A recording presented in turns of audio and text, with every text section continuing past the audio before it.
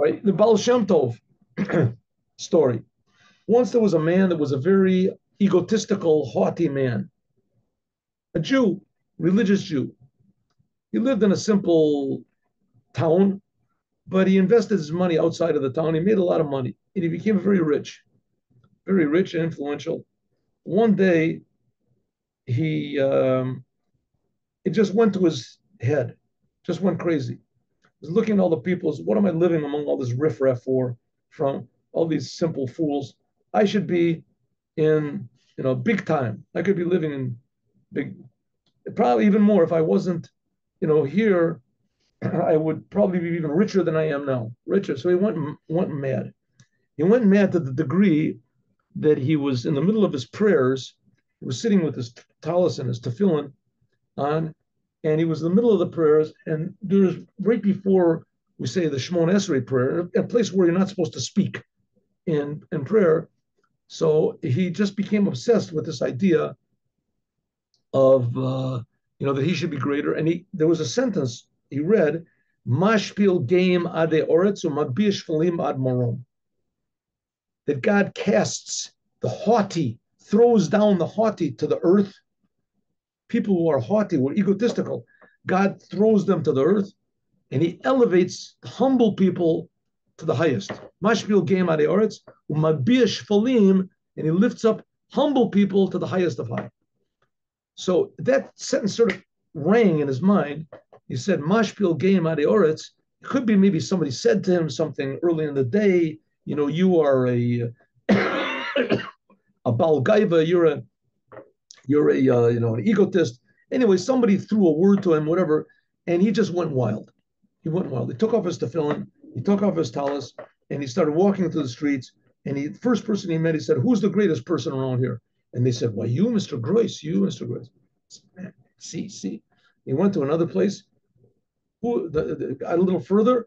Who's the greatest person? Oh, Mr. Gross, you're the greatest. You're the richest. You're the wise. Said this. I'm the greatest. Nothing. Anyway, as he started getting to the outskirts of the Jewish sector, and he met a non-Jew. Who's the greatest person in this?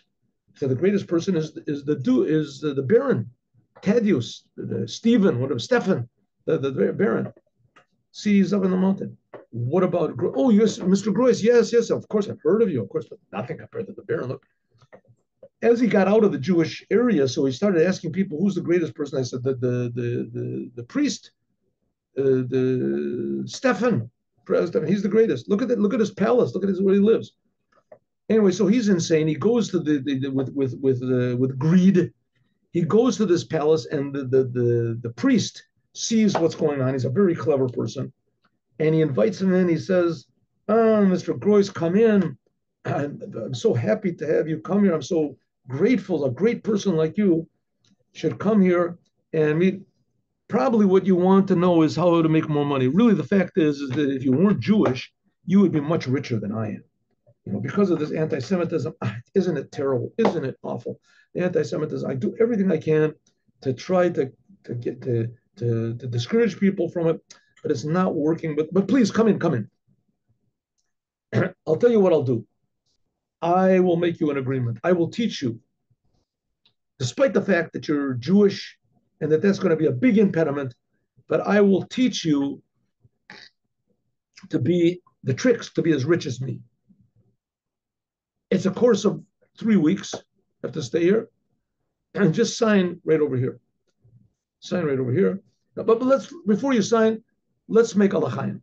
Let's make a l'chaim. I know you don't drink wine, can't drink wine, but we can make a l'chaim with vodka. Now this priest puts a little something into a little pill into his vodka. They make a l'chaim, he drinks it, suddenly he starts to feel, just sign right here. He said, "Oh, you don't have to read it. He can't read it anyway. Everything is all." It says in the bottom that if he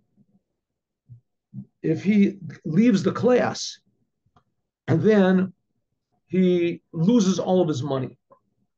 And it also says another condition in being in the class that he has to change his religion. He has to change his religion. He has to become a Catholic and deny Judaism, become a Catholic, and then he'll teach him everything. He'll be rich, etc. He doesn't really. He sets it's all confused, and he signs. And he signs. And he says, okay, now remember, the priest says to him, now remember, you have to change your religion, and you have to change your religion. You'll be very rich. And if you renege on this, then all of your money goes to me. He says, yeah, sure, sure. We're friends, right? Friends. Yeah, sign. He signs. He says, okay, you look really tired. Go into this room, go to sleep. Puts him in a room, locks the door. He wakes up, he doesn't know how long. Mr. Groyce wakes up a day later, 2 days later, a week, doesn't know, an hour later, doesn't know what's going on, but his head hurts. And he tries the door, it's locked. And on the wall are all these, crosses and pictures and things like that. He said, what in the world? How did I get here? What's going on? Suddenly, all of a sudden, it all comes back to him. He remembers what he did. Oy, oy, oy. Just for money, I went out of my mind. Look, I changed my religion. What have I done? So he said, listen, I didn't change anything. I just signed over there. I'm getting out of here. I'm getting out of this place. So how am I going to do it? I mean, it means I'll lose everything. I don't care.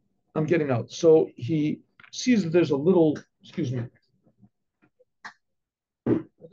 window way up high, and he takes a couple of the carpets that are on the floor, and he rolls them up, and he stacks whatever his chairs and tables up till he gets to the window, and he puts one of these carpets in this, and he pushes himself out, holding onto the carpet, and just by miraculously, he falls into this big bush, and the carpet was underneath him, so it didn't hurt him so much. And he loses his consciousness. He wakes up, and he starts to run. It's nighttime when he's running up, and he starts to run, and he runs, and he runs, and he runs, until finally he gets to the Baal Shem Tov's place, a synagogue. And he comes to the Baal Shem Tov, and the Baal Shem Tov greets him, and he says, and he falls to his knees, and he cries. He says, "Please forgive me. What have I done? I changed. I said I would change my religion. Even for a second to think such a thing. How could I do it? And now I ran away. I lost everything. I lost all my, but it was worth it.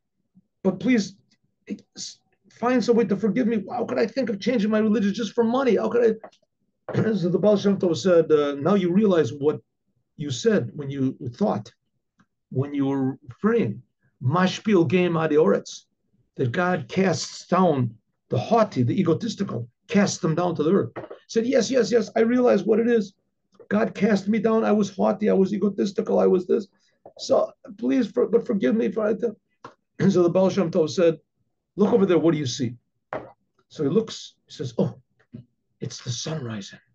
The sun is rising. There is hope. The Baal Shem Tov, no, that's not the sun. That's that's in the west. The sun rises in the east.